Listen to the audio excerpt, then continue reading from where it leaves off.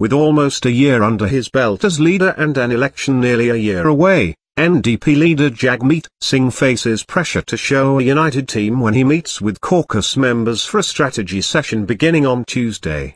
Singh, who took over the helm of the beleaguered New Democrats last October, is facing calls from party stalwarts to lay out his vision for the 2019 election bid.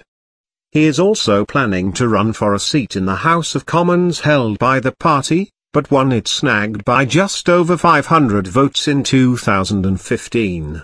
NDP strategist Robin McLaughlin said Prime Minister Justin Trudeau has opened the door for Singh to argue the Liberal government is failing progressive voters and the NDP leader needs to walk through the opening with a plan.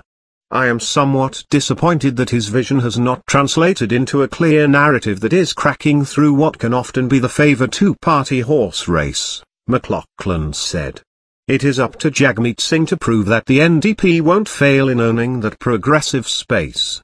Singh will have a chance to test drive his campaign narrative whenever Prime Minister Justin Trudeau sets a by-election date for the BC riding of Burnaby South.